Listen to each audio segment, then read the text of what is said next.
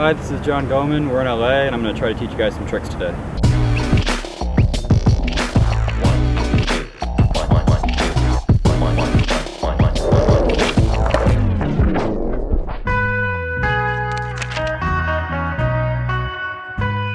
Alright, today I'm going to try to teach you backside 360s on flat ground.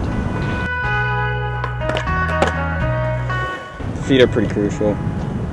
So this is pretty much my position for the feet. Front a little bit far down below the bolts, and back foot like you'd have for an all impossible or pressure foot. They're kind of all in the same scoop category. So you keep your foot right here in that pocket. What you want to do when you do them is it's a scoop.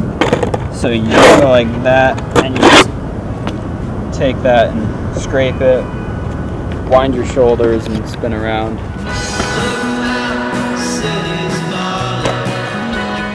It's a lot in the wind up and the scoop, and the back foot position is pretty much all that trick is. Pretty much I just keep my head down. A lot of people have said you want to try to look down and you don't really follow it, you just look straight down. Instead, otherwise you just kind of get turned around with it, I guess. And yeah, it's just again a lot with your back foot right there. You just wind your shoulders and scoop down, look down.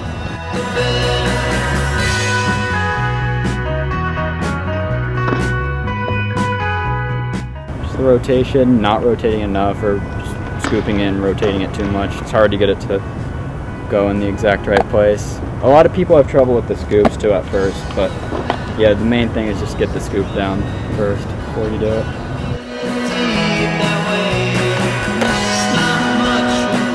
Alright, so get out there and try to learn how to scoop backside 360s.